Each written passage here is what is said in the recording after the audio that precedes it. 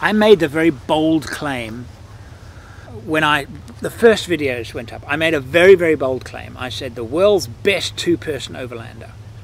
This is what I have attempted to build. So I'm not making the claim, well, I kind of am, making the claim that this is the world's, for me, it is the perfect two-person overlander. What makes it perfect? What is perfect for me is not going to be perfect for everybody. But my list of boxes to tick is it must have a proper four-wheel drive ability, which means it's really built well, can take punishment. When the road gets really, really bad, it's reliable, it stays in one piece, it can take a hammering, take a knock, and one is able to put bigger wheels on it and beef up the suspension a bit to make it perfect for a specific type of terrain and load, and then go into extremely remote places with that vehicle, and that vehicle be a life support system for long distance travel in extremely remote places. And to me, that means keeping the vehicle reasonably compact. How compact is so difficult for me to judge, because other people might say, well, I've got a real monster thing here and it does exactly, and it ticks all the boxes that I have just mentioned. I'm taking this for me. The Troop Carrier is a wonderful platform because it's a van.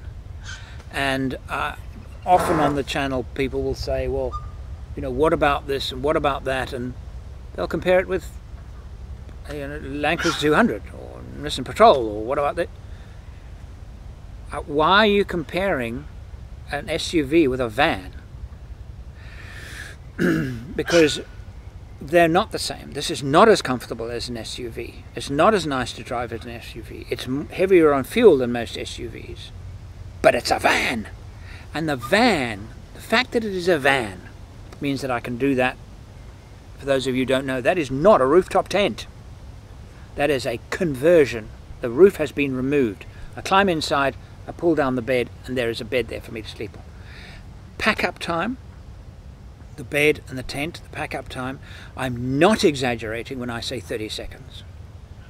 And my tent is in, folded and stowed. 30. I bet you I can do it faster. So when I arrive at a campsite like this, I don't actually have to think, oh man, we need to get there because we have to set up camp.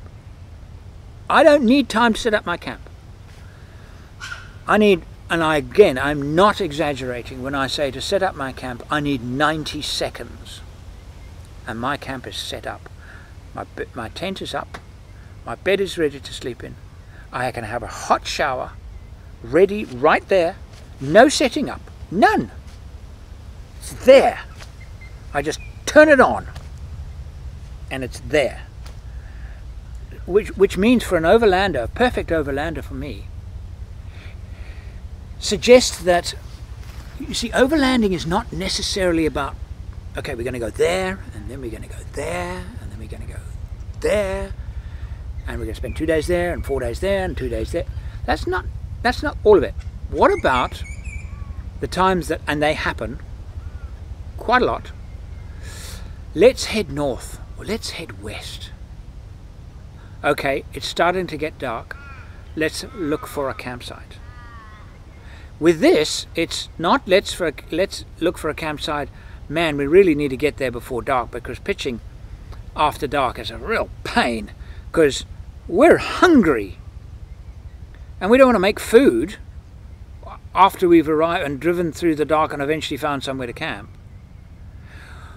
The campsite up so quickly. But here's the food thing. I've got a little oven on board.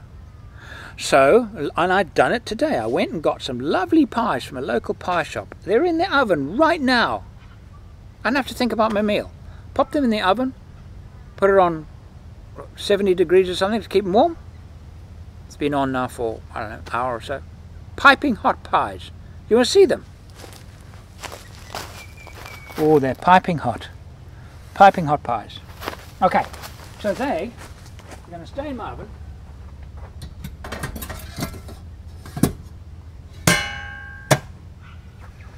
Stay in my oven until, I don't know, it's 6:30 now. Probably eat them at 7. See, even that is taken care of. The hot water system, I turned on the hot water, I suppose, about an hour ago. The boiler heats up to temperature, and it gets the water up to, I've set it at 70 degrees, which is quite high temperature. It now mixes the water from the tank to the shower rose with the water from the boiler. So it mixes it, and there's a little from the Egon water hub, there's a little dial, and you dial the temperature in, and it gets the water perfect, absolutely perfect. And so you have very, very little water waste because you're not waiting for the water to heat up. Again, overlanders, you're carrying water. Sometimes the problem isn't range, getting enough range out of the vehicle. Sometimes it's, okay, we can get the range, or it's a water issue. We're going to be there for 2 weeks. We've got to carry water for 2 weeks or whatever. And there are 2 people. We need to carry a lot of water. Well, the water on board this, I haven't measured the exact amount, but I guess it is approximately 120 litres in total of water. Okay, which is more than I've ever had in any other. Actually, it was the Dream Tour. I had 2 tanks, which was a little more than this. This is quite a bit more than my first troop carrier, first and second troop carrier, quite a bit more. My first troop carrier, I think, had 50. The second one had 75. This, 120. So the water system that heats the water for the shower is such that there is very, very little wastage of water, and I can have a proper shower, which I'm going to be doing probably in the next half hour because it's been hot flying today.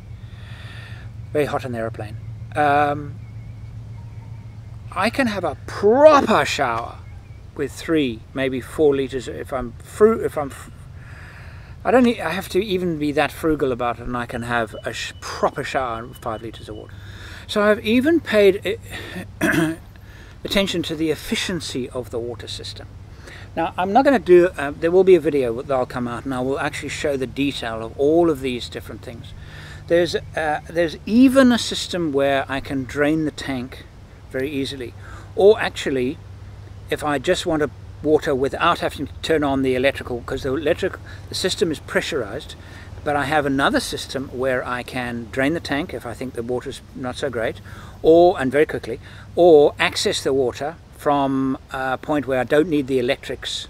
So if imagine the electrical failure, I would want to be able to access the water easily without the hassle of a electrical system if there was a failure. So again, I looked after the redundancy of the system. There's water out the back, which is for there's a perfect little tap at the back, and there's also an extra little receptacle, but I can put in a pipe and run a pipe and pump water to another vehicle if I had to decant and pump to another vehicle. I can take water from a third source. In other words, I can have a shower from a bucket of water from, say, a river, which will mix that water with the boiler water and give me a shower, but it won't contaminate the water system. The water system is completely sealed off. There's a valve to stop backflow from the tank, and that's part of the DC water hub, the Egon water hub. So I even paid attention to the fact that if you do find water, oh, this is great, perfect for showering, might not be good enough for drinking, so we don't want to contaminate the main tank. Perfect for showering. Fill up a bucket, fill up a jerry can, and use it for that, and while you're having a shower, it becomes shower water. I've got a water purification system in it, which is not only a filter, it's also ultraviolet light to kill bacteria. And so I've even thought of that. But again, it's a system that is very small, very compact. It doesn't take up a lot of space or electricity or anything like that, and it's plumbed into the system, and only the water that comes out the back goes through that system. There's one output for that system. So I know that when I'm running water through that thing, I can trick it. Everywhere else, I might not. There, I can. The modifications I have to do to get it right at this time, there are a fair amount. I still want to put an extra light or two and sort out some of the wiring of the lights. I haven't got to that point yet, but got far enough I can camp now.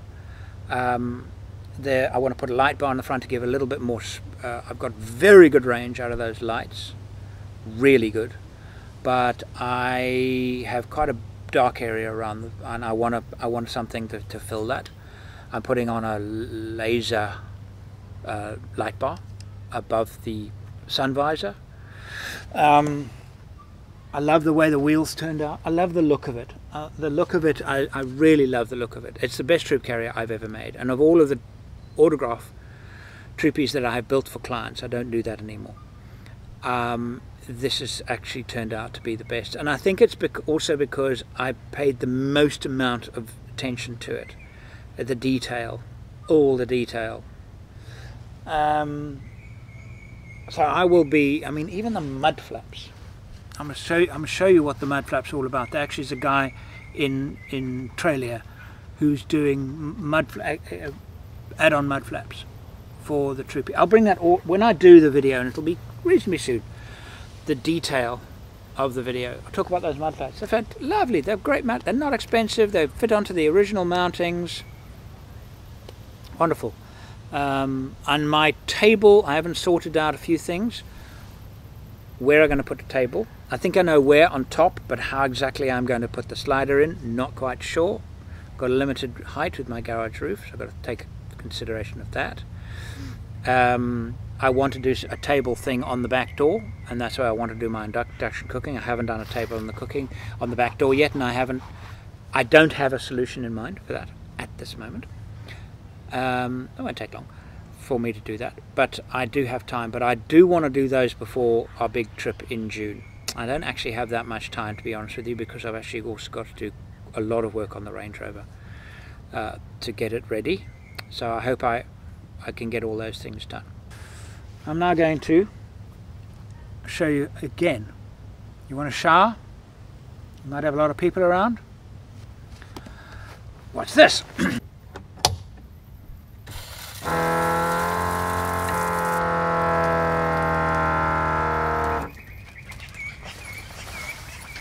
So that water there, whoa, not a drop came out of there that was cold. That is, the temperature is perfect. Turn it on, you wait a few seconds, and ta-da! Anyway, thank you for watching. Queen keeps on saying to me, don't forget to play the thing about the shop and all her. Gwynnie's running the shop. Well, our new t-shirts, I'm not wearing one of them today. She'll be cross with me for that as well. But check out, we've got some really nice merchandise.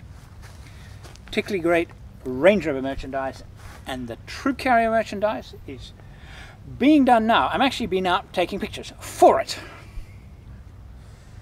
Well, there you go. See you next time. Thank you so much for watching. 4xOverland is truly independent of sponsors, and that means that our opinions, reviews and commentary cannot be influenced by commercial interests. Help us stay independent by joining our Patreon family now. Details in the video description.